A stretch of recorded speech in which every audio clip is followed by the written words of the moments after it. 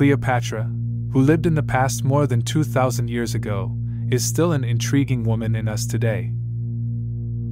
She ruled Egypt, the ancient Egyptian kingdom, for 21 years from 51 BC to 30 BC, and was recreated again and again in literature and art.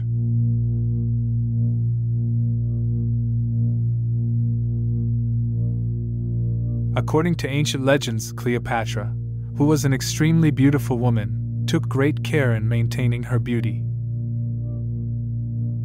One of the methods she adopted was to bathe in the milk of 700 donkeys. And she used a lot of perfumes and cosmetics. Even though such matters were said, many facts about this historical figure were covered by fiction. This character had aroused great curiosity in Kathleen Martinez, an archaeologist at the University of Santo Domingo. Because of this curiosity, she had a wonderful desire. It was to find the tomb of this wonderful queen who was only in the history for a long time. She started this serious work about 20 years ago. Who is Cleopatra? Alexander the Great, who came from Macedonia and invaded Greece, built a huge empire. His successor, Ptolemy, became ruler of Egypt after Alexander's death in 323 BC. He started the Ptolemaic dynasty in Egypt, using the name Ptolemy I.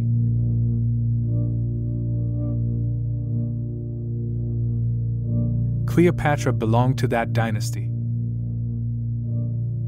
The Ptolemaic dynasty adopted certain features of Egyptian culture, but remained largely a Greek royal family. In general, these Ptolemaic dynasties did not use the Egyptian language. But Cleopatra mastered the ancient Egyptian language as well as Egyptian customs and religious and cultural aspects very well since childhood. Similarly, astronomy, mathematics, due to her knowledge and skill in medicine, she is gaining popularity as an outstanding queen. Kathleen Teresa begins her quest in the ancient city of Taposiris Magna, an ancient sacred site in Egypt. It is located near the point where the Nile flows into the Mediterranean Sea. Excavations are started after carefully analyzing past facts and selecting specific locations accordingly. 13 years ago, through these excavations, it was possible to uncover a large religious center consisting of 3 sacred places. For Cleopatra's lost tomb. In fact, this group of explorers was already uncovering an architectural building complex that can be considered as an engineering miracle. Also, the research team found a large number of different stones, clay pots, gold pieces, and old coins.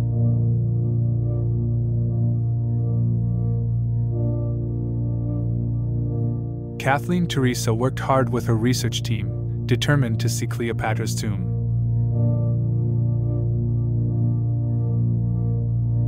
Her attention was focused on the Temple of Osiris, located among the ruins of Taposiris Magna. The most important clue was that Queen Cleopatra was considered the human incarnation of the goddess Osiris. Also, she committed suicide at a time when there was a strong enemy invasion. So it is reasonable to assume that her body was hidden in the Temple of Osiris.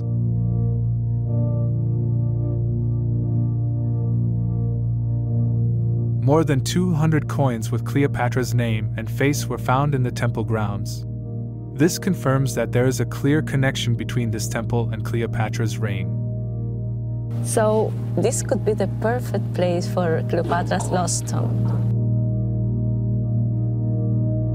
Meanwhile, at one point, this research team was able to find a tunnel 13 meters below the ground level. Any second it would go down.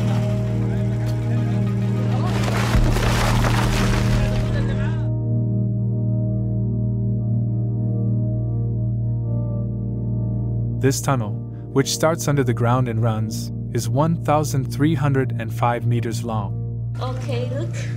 Oh God. So creepy, look.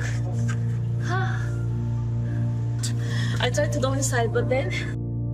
We are now traveling through that tunnel to the past.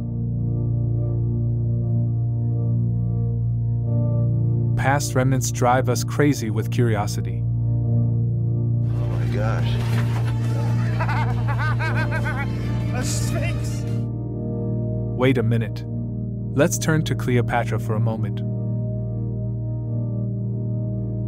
Born in 69 BC, she initially ruled the Egyptian kingdom with her father.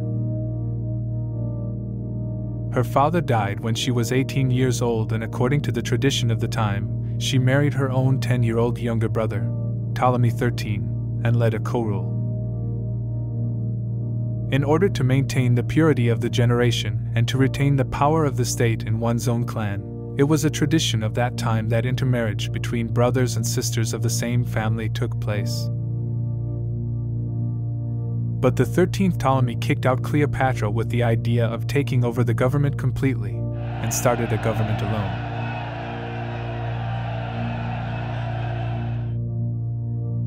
Cleopatra flees to Syria. The historian Plutarch says that she later secretly goes to the ruler of Rome, Julius Caesar, hiding in a carpet, in search of protection and assistance. Cleopatra, who was an extremely beautiful woman, was 21 years old at the time, and Caesar, who was 52 years old, fell in love.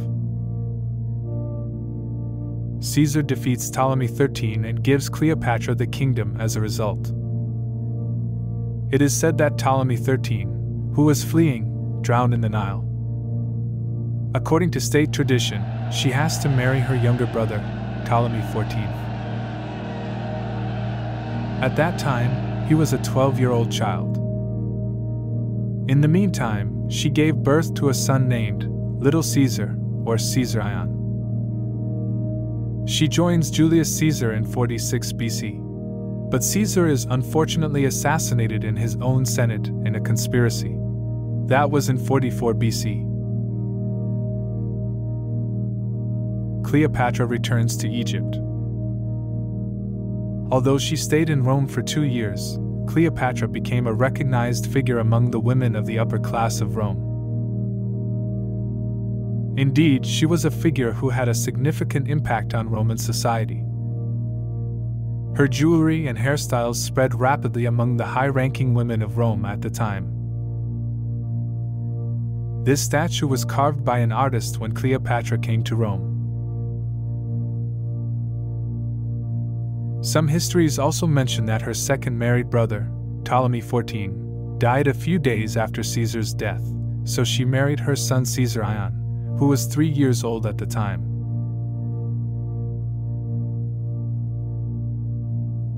After Caesar's death, 3 of his followers, Mark Antony, Octavian, and Lepidus, lead the fight against Caesar's assassins, Cassius and Brutus. Among the above 3, Octavian is said to be Caesar's adopted child. Since Egypt was an important country located in the Mediterranean at this time, both sides expected its support. At this time, Cleopatra arranged to send the Roman legions that Caesar had stationed to protect Egypt while he was alive, to support the side of Caesar's followers. BC by 42, Caesar's followers won the war and Octavian took over the power of Rome.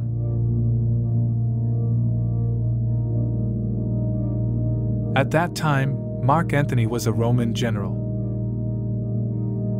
He summoned Cleopatra to the city of Tarsus in southern Turkey to discuss her role in the aftermath of Caesar's death.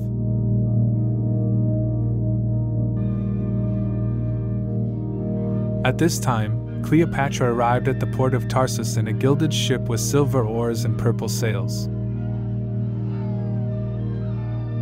She was dressed as the goddess Osiris. Mesmerized by her beauty, Mark Antony instantly falls in love with her. Mark Antony's support was important for Cleopatra to keep her crown and to secure Egypt's independence. Antony gives Cleopatra twins named Helios and Selene. But even then, Mark Antony was married. However, Mark Antony Cleopatra love was also a love story that shook Rome. It is a story that has been celebrated in literature throughout history. Mark Antony agreed to provide protection to the Egyptian state and further cement Cleopatra and her son's right to the throne. Meanwhile, Mark Antony's attempt to invade Persia or current Iran failed. Returning feeling defeated, Mark Antony refused to go to Rome and stayed in Egypt with Cleopatra. In the name of the mighty Caesar, I grant to King Ptolemy Caesarion that... Meanwhile, Octavian gets angry because of Mark Antony's statement that Julius Caesar's rightful heir is Caesarion, Cleopatra's child, and not Octavian, Caesar's adopted child. The Roman Senate strips Mark Antony of all his positions and Octavian declares war on Cleopatra. On September 2, 31 BC, a massive naval battle took place between the Roman forces of Octavian and the forces of Mark Antony and Cleopatra. It is considered to be the biggest naval battle in the world before the birth of Christ. About 250 Roman warships and 290 warships of Antony and Cleopatra fought here, and Cleopatra led the Egyptian division. Here, Mark Antony and Cleopatra's forces were defeated by Octavian's forces. Octavian won the sea battles and landed in Egypt, heading for its capital, Alexandria. Although Mark Antony managed to win a minor battle on land, it was a truly decisive defeat. Meanwhile, many of Antony's army began to desert him and join Octavian. I'm afraid. After the defeat, Cleopatra fled to a secret chamber in a tomb inside a tunnel that she had prepared herself, by spreading fake news about her death.